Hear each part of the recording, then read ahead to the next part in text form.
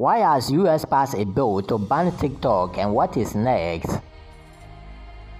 The U.S. House of Representatives has approved a bill that could force the app Chinese owner ByteDance to divest from the company or face a ban. The U.S. moved a step closer to banning TikTok after the House of Representatives passed a bill on Wednesday calling for the app's Chinese developer ByteDance to divest from the company or be booted out of U.S. App Store. The Protecting Americans from Foreign Adversary Control Application Act passed with overwhelming bipartisan support, receiving 352 votes in support and only 65 against. Many House legislators have argued that the app could allow the Chinese government to access user data and influence Americans through the widely popular social media platform Addictive Algorithm.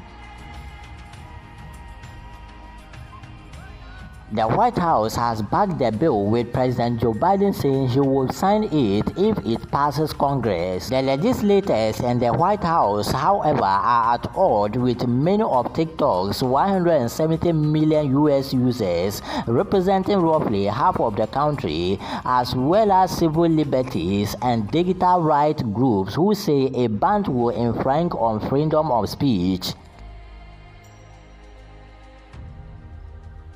In the meantime, the bill still faces hurdles, including clearing the U.S. Senate, the upper chamber of the U.S. legislature, where the path forward is far from straight. The bill will face a new round of scrutiny from legislators on both sides of the aisle and potential competition from different versions of a ban. Hi family, this comes the end of the video. If you are new here, remember to hit the subscribe button, turn on the notification bell for more videos like this.